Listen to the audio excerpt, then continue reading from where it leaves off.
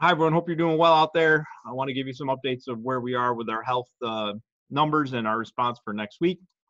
Continue to do a great job. Really appreciate everyone's partnership and patience and collaboration.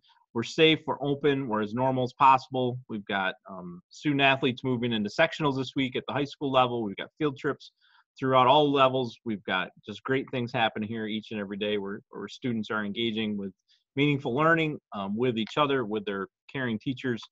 Really appreciate everybody's efforts to get us this far. Looking at the information from the CDC, Livingston County is still at the highest level. A little closer into the Finger Lakes, we're at 4.5. Last week we were at 4.7. 114 cases here as I pulled the information today. If we look a little bit closer in our zip codes earlier this week, again, we had about 26 cases here in our zip codes. That remains a small percentage. So again, total numbers, COVID is in our community, but we want to keep that in perspective that as far as active cases goes, again, it's small percentages of our total population here in our zip codes. You can see that in our zip codes, though, we did have our highest level here in Livonia at 14 cases last week. Lakeville, again, the highest level at 6. Canisius and Hemlock a little bit lower, but Hemlock being at its highest level with 3. So we take a look at our bigger perspective with the CDC numbers, and then we're going to take a closer look at the Livonia perspective so we understand where we are and what our response level should be. Again, we're going to be looking for last week's data from the October 18th to the October 24th date, and implementation of any changes are going to be on November 1st, next Monday. So as we take a look at the information out there, we did have some higher numbers roll through with some positives. As you can see here, we get 7 on Monday, and then 5 the rest of the week with our highest week total of 12.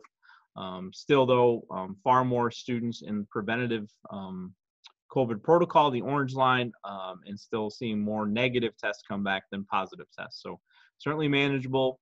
We did have a little bit of peak here as our zip codes did, but also our school district last week. Again, we got to 12 positive cases across the buildings. That was 0.69% of all the total positives of people in person. Looking again, looking over time where we are, the positive cases, right? We had a pretty high number over a weekend coming back on last Monday, the 18th.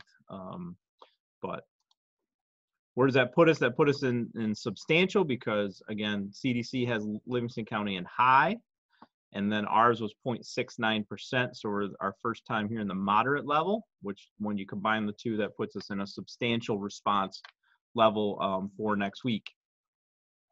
That doesn't change anything with face coverings because of the mandates. The state mandate still exists, so no changes there. Still working on physical distancing.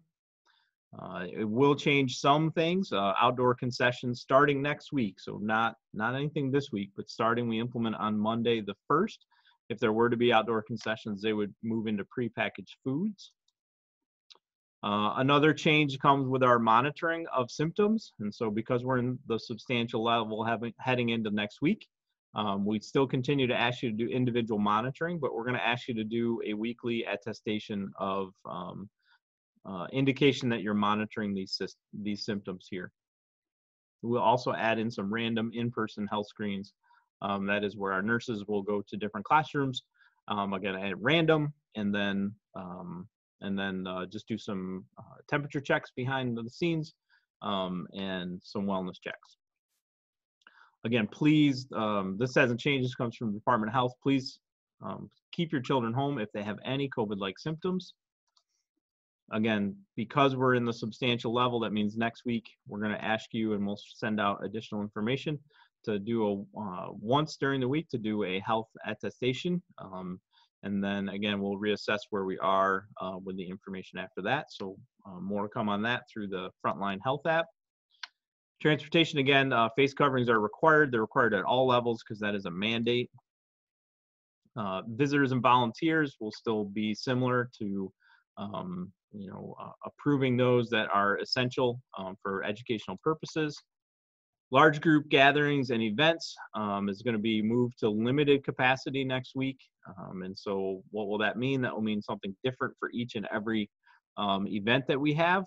But right now, again, this only starts next Monday, the 1st. We decided to make that process in order to ensure that we had time to adjust and monitor and move and communicate.